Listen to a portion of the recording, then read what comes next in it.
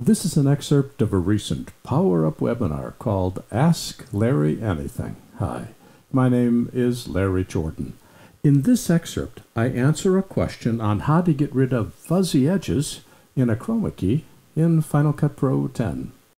Barry Stone writes, I shoot 4 band members individually against a small green screen, then use a draw mask to just include the person inside the green.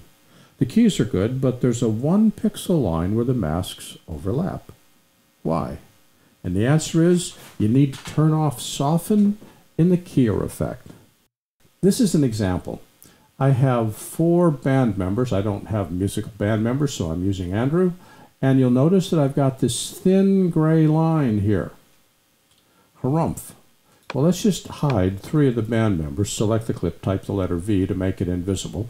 Select our top clip and we'll turn on the transform setting. Transform.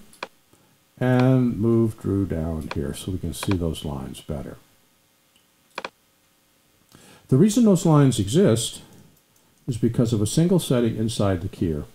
If I go to the video inspector and show, got to select the clip, and show the keyer, and scroll down inside the keyer to Matte Tools, see the setting right here, Soften.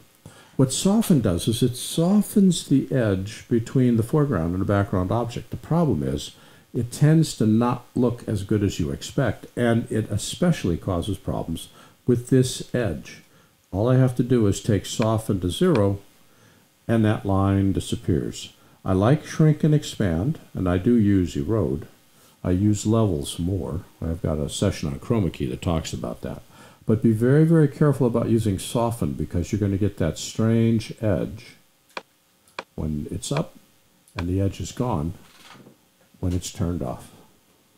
This was an excerpt of a recent Power Up webinar called Ask Larry Anything. For the complete list of all of our training, please visit our store at larryjordan.com/store.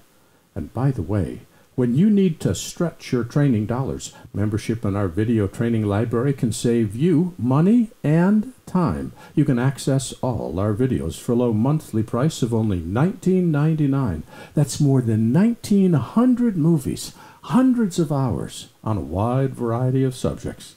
Plus, premium members can download practice media and projects. Our training covers Apple and Adobe software. We update it multiple times each month. And for more information, visit larryjordan.com/membership. And thanks.